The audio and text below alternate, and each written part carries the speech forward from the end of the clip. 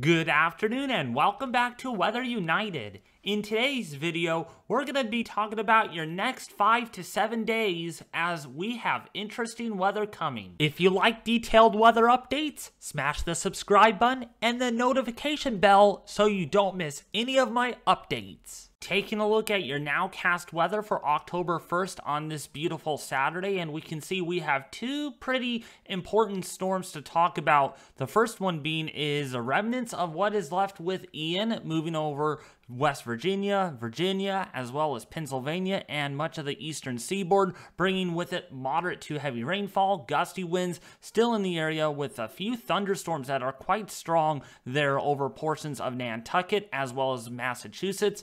We have another system over here over Montana, over Wyoming, as well as over Idaho and portions of Colorado, bringing some cooler weather and more unsettled weather. But in between, we have high pressure over here. We have another high pressure over here, keeping these areas pretty calm and quiet. So taking a look at our latest European model that initialized this morning, so nearly a couple of hours ago when making this video, and we can see where our rainfall and snowfall is for the higher elevations in Wyoming.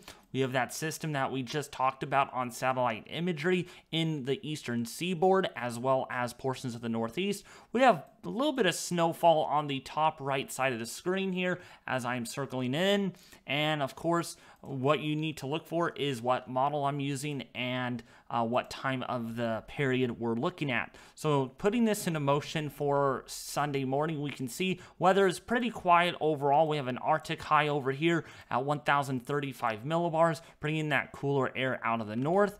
This is going to continue all the way into, say, Monday morning, where we have pretty much calm weather all across the board. Nothing too substantial other than maybe some pop-up showers and thunderstorms over the Intermountain West, like the Desert Southwest, the Four Corners, and portions of the Northern Rockies. But otherwise, anywhere you go for Monday looks pretty good. Not much rough weather in the forecast. And then when we go into, say, Monday, we get our next snowstorm that might try to dip down from Hudson Bay over portions of Manitoba. If you are in Quebec and Ontario, Canada, might get a little bit of showers and a little bit of snow there, and then this is going to dive down. This is kind of like that Alberta Clipper kind of scenario, but it really does fall apart as it moves further south, and no hints of any snow yet over the Great Lakes or over the northern plains or the northeast, but much cooler air is going to be filtering down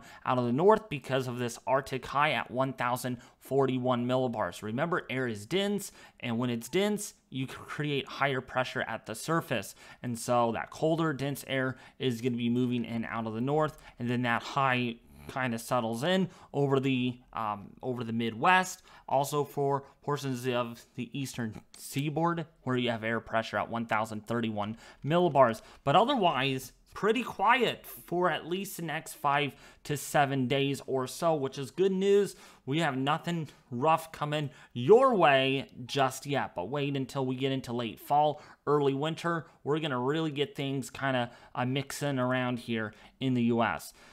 So when we take a look at our temperature forecast here over the next few days, we can see daytime highs in the upper 70s to low 80s if you're in the high plains, the deep south, so not too bad there at all. Pretty kind of well, it's above average, but hey, it's going to be at least not 99 or 105 degrees that you've been dealing with sometimes this summer. And then over across the east or western half of the U.S., we're going to see some nice warmer weather. But then here comes that colder air. You'll see it here towards the end, kind of by, say, Monday. This is Monday, and this is going to be Tuesday. You'll see this Arctic air really try to filter down.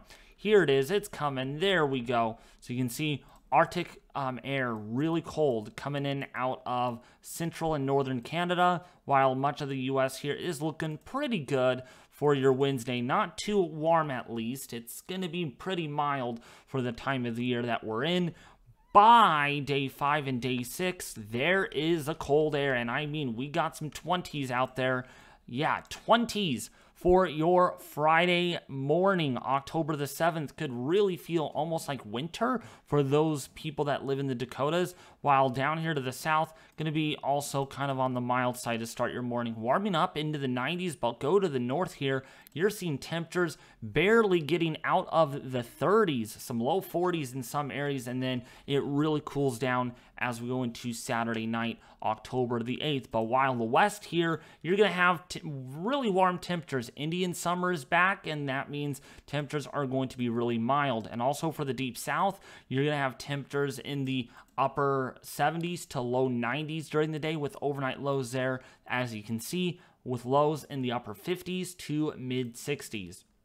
So as we go and take a look at our temperature anomaly forecast, we can see not much changes. The pattern is going to be really locked in here, other than you're going to have some cooler air shots all the way for the next 3 to 4 days over the southeast, the eastern seaboard. Going to be really nice, going to feel like fall. The colors of the trees are going to change. The leaves are going to turn orange. Hence is why Weather United is celebrating fall for the season, why my profile picture is literally covered in orange, as well as my banner on this channel. By the way, that changes throughout the year, so you'll notice it when we get into, like, say, wintertime. Also, for the four corners, temperatures are going to be near average and then above average here for the west and for the northern plains of the U.S., but it won't last too long because we got that cold air coming on in. Look at this.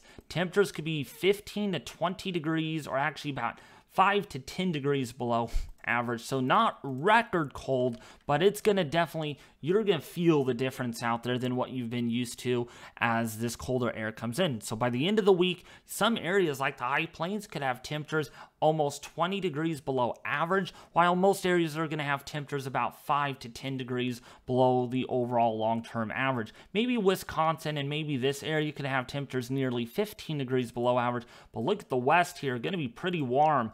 Also for the deep south, kind of this ribbon of warmer than average temperatures that are anticipated, and then this continues all the way until next weekend with that colder air sliding on in. So people that don't like the warm weather, you're gonna love this cooler air coming on in. So what is up with this weather pattern? Why is it interesting? Why are we talking about it? Well, we got a low pressure here, that's Ian. We got another area of low pressure moving into the high, or kind of the northern Rockies, the high deserts. That's what we looked at on satellite.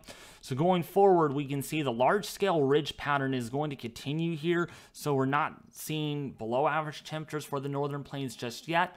But when this cooler air comes in, this trough, as we can see here, you can take note of it, that's going to bring in the cooler air, and because we got subsidence on the back side of this. So we're going to have high pressure at the surface in the leading side of this trough, and so that's going to bring down with it some cold Arctic air, as I mentioned in the video, and then that's really going to deepen. Look at this. For the northeast, we're talking about well below average temperatures, perhaps with those below average heights over the area. So you're going to like this weather pattern coming up for the people that are not liking the warmth. You know, you're ready for fall. Well, you're going to be ready for it by the second half of this week as the pattern changes. Large scale ridging back west, we got large scale troughing back east, and that's going to open the door for some wild, interesting weather. And then by the end of the forecast, of course, a lot can change here with that trough that may dip down into the Pacific Northwest, but we're not going to worry about that yet.